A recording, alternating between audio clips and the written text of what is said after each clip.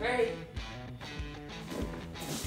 Hello and welcome to the Masked Bartender.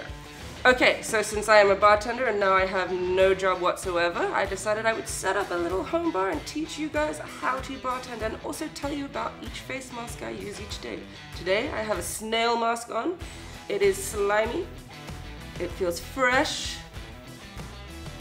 Doesn't taste like escargot. Today we are going to learn how to make a gin and tonic. It is very simple, and you guessed it. It is just gin and tonic. So, you take some ice, chuck it in a glass, like so. Depending on how much you can handle, then you pour in the gin. Yeah, that's enough gin for me. Open up some tonic, like so.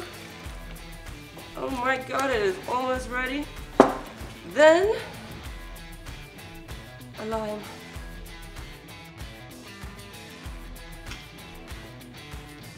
Gin and tonic.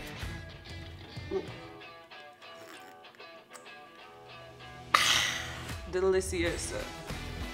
Now, what we are also going to do each day is I'm going to have a shot from here. Now, you guys can write in the comments of which you'd like me to have a shot of each day, but today we're going to start with Fireball. It is my least favorite alcohol ever, but I will have a shot for your amusement. Okay.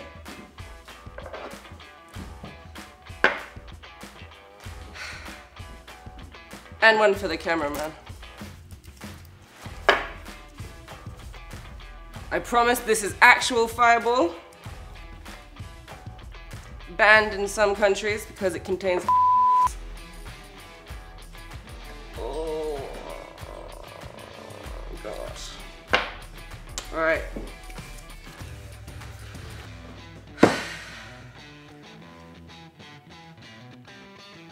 Cheers.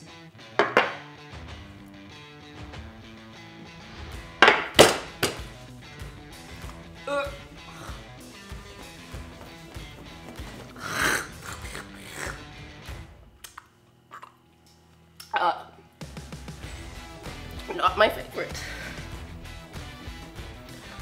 Not my favorite at all. Okay. Now that that is done, I'm also going to be giving you a tip for a tip. So you can tip me after this. But my tip for you today is never ask a bartender what they really do. It's fucking annoying and incredibly condescending. All right. That is all. Smile, pussycats.